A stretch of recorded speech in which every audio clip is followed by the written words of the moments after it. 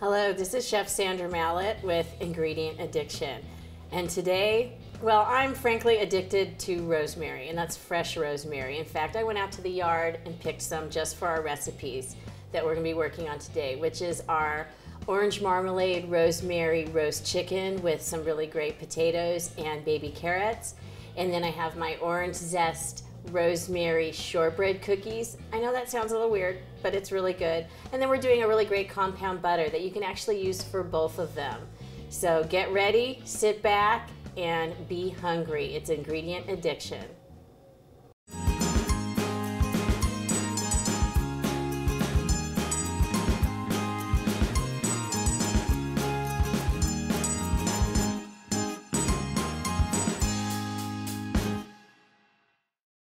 Ingredient Addiction is grateful to our sponsors. Amaretti Ingredients, the ultimate pastry, savory, and beverage ingredient manufacturing company. FOH, front of the house, my plating partner that makes my dishes look beautiful. And ChefWorks, their coats always make me look great and comfortable. I'm gonna get started on the orange marmalade rosemary roast chicken. I've got all my ingredients mise en placed out. This isn't a really hard recipe, and you can even add a little bit more stuff if you've got some other favorites, or a little bit less. I try to believe less is more and keep it simple. I've got some red onion, I've got mushroom, and I've got some rosemary, which we actually picked in our garden. I've got red potatoes, and I've got the yellow potato. Gives a little bit of different flavor profiles for you. I've got some chopped up rosemary, of course my brown sugar, orange marmalade, which is a really big part of this recipe, helps keep the chicken really moist and really tasty, and it gives such a lovely citrus balance to it. I'm gonna put fresh oranges on it as well, and then I've got my pink Himalayan salt and baby carrots, and again, I like to double this up, so I'm using some rosemary olive oil. Not all olive oils are flavored, but you can always go into your local markets or specialty shops and get rosemary or lemon or basil. There's a lot of different olive oils that you can get to help add flavor to your recipe. So what we're gonna do is we're gonna start off with the chicken. And I've basically just got a whole chicken here. I've already taken all the insides out. And you know, if you have a kid that's not going to bed on time, have them clean the chicken out when you're cooking. They'll take a look at those gizzards and they'll go to bed really early all the time and listen to you. What I am working with is I get samples from a lot of different companies. When I see something in a magazine that looks good, I want to work with it. This happens to be something called Honey Cream. It's blood orange and it's from a great place called Honey Ridge Farms. I am literally just going to rub this on my chicken and just get it right in there. We've already patted off the chicken with some paper towels to help get some of that moisture away. The reason you're doing that is so that you can get a nice crispy skin, which is what we're looking for. This is a really thick product, so we're just gonna rub a little bit of it on there. And it smells amazing. That's the wonderful thing about working with some of these citrus products is your kitchen's gonna smell amazing even before you get cooking started. Now that I've got the base rubbed onto the chicken, I am going to start adding some of my ingredients, and it's really simple. We've already cut a lot of this up. I am just putting on a whole bunch of onions and the green onions and just spreading it all over. Then I've also got my orange marmalade, so I'm going to just pour it on. I'm telling you, you want a lot of it on there. You want to get it all over this chicken. And again, you can find some orange marmalade at your market. You can go to some of the other larger stores where you can get it in bulk. I don't have any particular brand, whatever you enjoy. I've got some of my salt. You want to salt your chicken heavily because a lot of people don't realize the reason everybody says everything tastes like chicken is because they don't season it enough. So it just tastes bland. We don't make bland chicken here. That was a little spill, but Julia Child cut herself on her first TV show, so I think I can spill on mine. So I'm putting a little bit of dried rosemary on here, which is great, because again, we want to layer the orange, we want to layer the rosemary, and then we want to hit it with the brown sugar. I've got some olive oil, which I talked about, the rosemary olive oil, so I'm pouring a little bit of that on there. You do want to have a lot going because we're going to put our potatoes and our carrots in here. I am now going to put a bunch of brown sugar on there. And it's just loose, and we're just putting it on the top to give a little bit of a caramelization. And again, you can put as much or as little as you like. Since it's my dinner party, I get to do what I want. So we've got the brown sugar going on here, and again, like I said, I overdid it a bit. And I always want to put a little bit of pepper. And I like these new grinders out. They're in all different of your favorite spice aisles. You can just do your own fresh ground pepper, which is great. That always gives it a little bit more of a punch. I also like to put some of the loose leaves of thyme and rosemary around, so everything gets aromatic and wonderful. And lastly, let's see, I'm going to put a bit of these carrots in here. What's nice about the baby carrots is you really don't have to cut them, and they're very easy to eat and cut up and work within your plan for your recipe. You don't have to, like I said, chop them up a lot. So we've already pre-chopped up a bunch of our potatoes, and I'm just going to add them.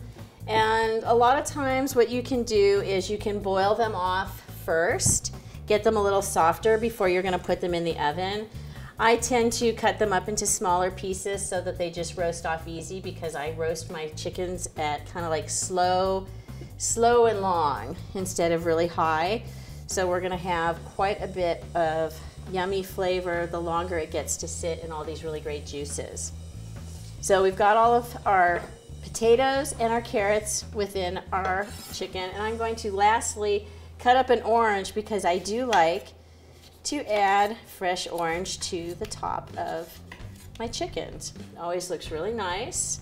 And when you bring it out to the table, everybody goes, ooh, ah, because you've got oranges on it. It looks really pretty.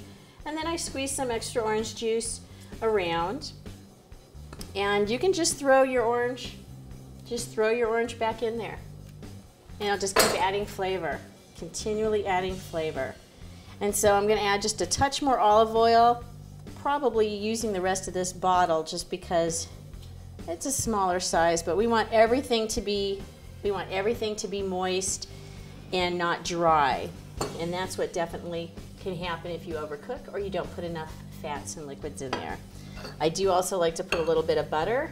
So I'm going to put a bit of butter right on the top and on some of the legs. I think butter makes everything better. And this chicken is going to be a lot happier with butter on it. Well, it's a little heavy, so hang on. I'm going to open the oven first.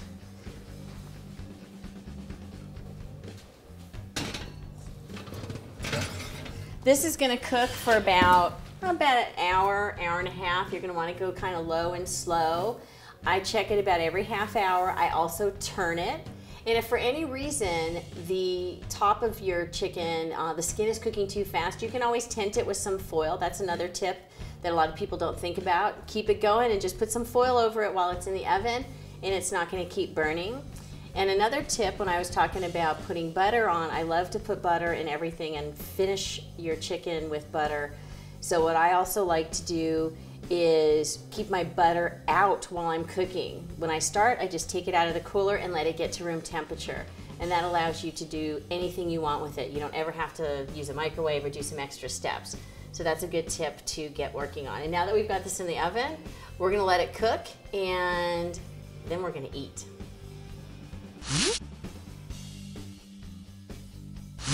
It's been about an hour and a half, and I don't know about you, but I'm ready to eat. It smells absolutely amazing in here. So we're gonna take this bird out of the oven. And you really wanna be careful here because this is really hot, and not always do your oven mitts take care of not burning your hand. So be real careful. And as you can see, amazing. The orange slices have just completely melted into the chicken. The smell is amazing, the rosemary. I can't get enough of it. We need to cut this thing up now and start eating.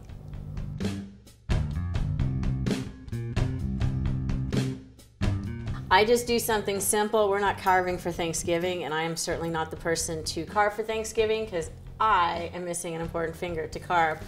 So do not count on my carving skills, but I'm going to take, I like the breast. I would generally say I'm a breast man, but I'm not a man, right? So I am going to just have a really great piece of the chicken breast. I like to get some of the skin. I'm not a huge skin person, but when it's cooked right, it's yummy. So I've got a little bit of carrot. I always enjoy the carrots. And I did not get myself a regular knife to try this with, but we're gonna go Rambo, and I'm gonna cut it with this. You can really, really smell the rosemary and the orange. Oh, it's awesome. Really, really great. I shouldn't be talking with my mouth full. My grandmother is rolling over in her grave. Now it's time for dessert. Orange zest rosemary shortbreads. Hope you're ready for them.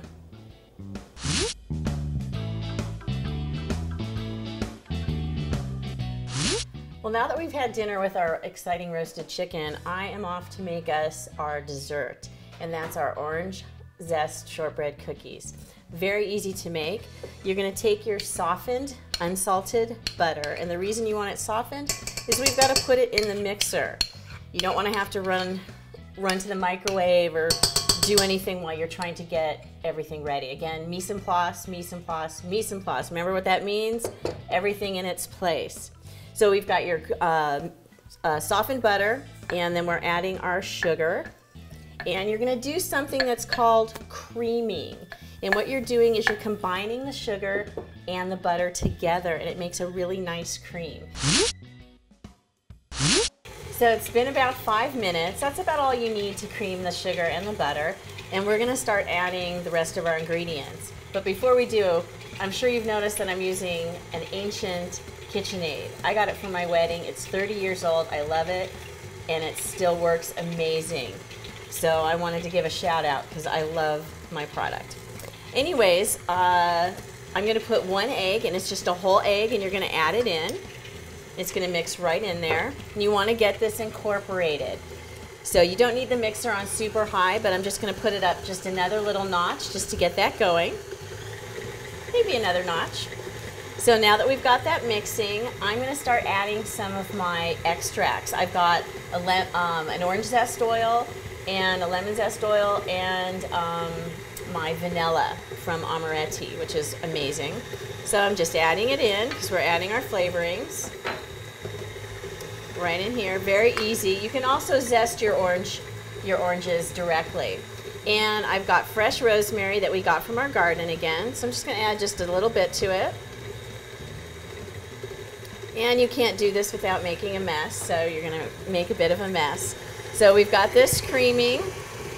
Add it a little bit more speed just to get that going. Then we're gonna drop it down really low. Now I'm gonna add in the flour, and I like to turn the blender off when I'm adding the flour because otherwise it can go everywhere. But I do have a good tip for you. Get a dampened kitchen towel, and you can put it over the front of your mixer and the sides, and that'll help keep your powdered sugar or your flour or whatever it is getting all over your kitchen. So that's a little tip. So I'm gonna add my flour. And then I'm gonna turn this on very slowly to let it incorporate. And it's gonna start to incorporate. You do wanna mix this pretty thoroughly because you don't want chunks of flour throughout the cookies, because all the cookies really are is your flavorings, that 1 egg, sugar, and flour and butter. So you definitely want to get this mixed. It's going to be a very soft dough, so don't get scared of it because you're going to have to roll it into a log and make a shape with it. And this is all you need to do to make the batter. Now the batter's done, so I'm just going to take it out of the bowl and take it out of the blender. There we go. Again, old school, it twists out. Very fun. So what's nice about this dough, I'm just gonna make a little bit of room here. It's really, really soft. So if you wanna take a look at that, it's really, really soft. And what you're gonna have to do is put it into a log. And I happen to have one available and show you. Okay. So what I have is, this is an example of what you're going to make. You're going to take the dough, which I have here, as again you saw, is very, very loose. You can't cook with that. So you're going to take it and make it into a log. And what I do is I have a really good way of doing it. I just use some plastic wrap. Let's move the mixer out of the way. And yes, it weighs about 1,000 pounds. You could exercise with it. So you're going to take your dough and just make yourself a simple log. And in this case, we'll show you, you're just going to take some of your dough out. This will just be an example. And you're just going to use your plastic wrap to help you make your log. Just like that, and you just twist off the ends, and so you have your log. And what's nice is you put them in the fridge or the freezer, and you can just keep cutting up cookies all day long. And let me show you how you're going to do that. I'm going to grab my trusty chef knife. You want to make sure you've got a big enough knife to get the proper leverage, because a little bitty knife ain't going to cut it. Size does matter here, ladies. Okay, so you're just going to simply just cut through this very easily. As you can see, it's not quite as easy as I thought, but because they're still cold, you just have about 1/4 of an inch of a thickness. You're not looking for a giant cookie unless you have wanted to make a really large log and you're making large cookies, if you want to do like a square or a biscuit shape. So this is really simple.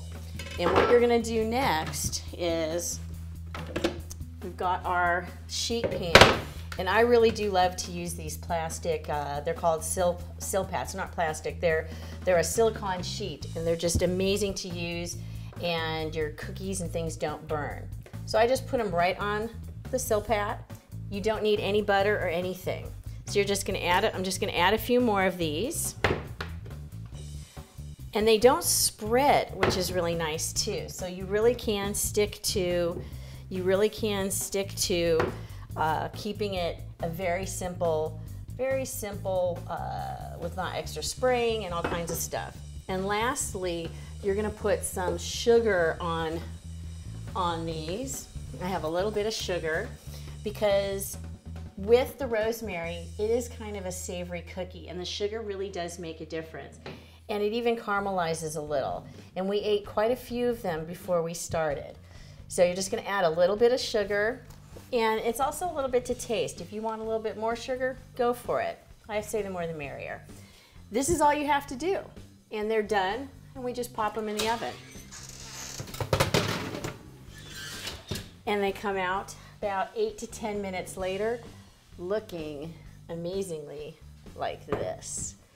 And we've got a little bit of the caramelized sugar on them. You've got the rosemary. In fact, you can even see the bits of sugar on them. They're crunchy, they're crispy, they're yummy, and they smell amazing. And as you can see, really simple recipe, and especially with making the logs, you can make them anytime you want. And in fact, they smell so good, I'm gonna have one now. Thank you.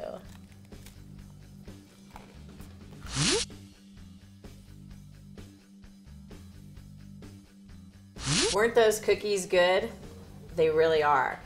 I'm now gonna do a little bitty thing for you because we have a little extra time. I've made some compound butter. And what I like about making your own compound butter is you can take unsalted butter and make it into anything you want and really, really have some fun with your dinner parties, or like if you wanna have a lovely croissant for breakfast in the morning.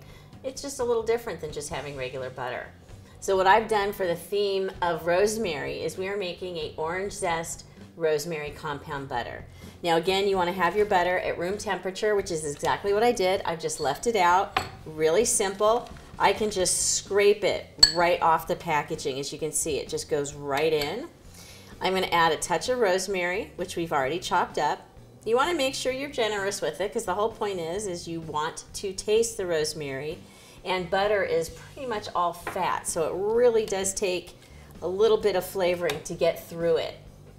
So just a touch more rosemary. And then what I do too is I squeeze a little bit of orange juice in there just to give it a little bit more of a punch. And then I just use a zester. And you can just find them, at any of the local cooking shops. Really easy. There's a whole lot of fun ones, big ones, small ones. You don't need anything fancy, just a little zest and a little bit of the juice. And all I'm doing is mixing it up. Very simple, and you just give it a good mix. Oh my gosh, it smells really amazing. That's another really fun part about this, is your kitchen will continue to smell wonderful. This looks ready to go, and again, it was just the orange zest and the rosemary and the butter. And I've created an example to show you. This is really fun for dinner parties. Just get a nice little bowl, put your own special compound butter in it, and don't forget to name it. Tell your guests it's your creation. It's really just that simple to make this compound butter. And with that, I just want to thank you all for joining me. I hope I persuaded you to become addicted to rosemary just like I am. Maybe not like I am, because I think it's a little much. We have a relationship, me and rosemary. So I really want to thank you. This is Chef Sandra Mallett, Ingredient Addiction.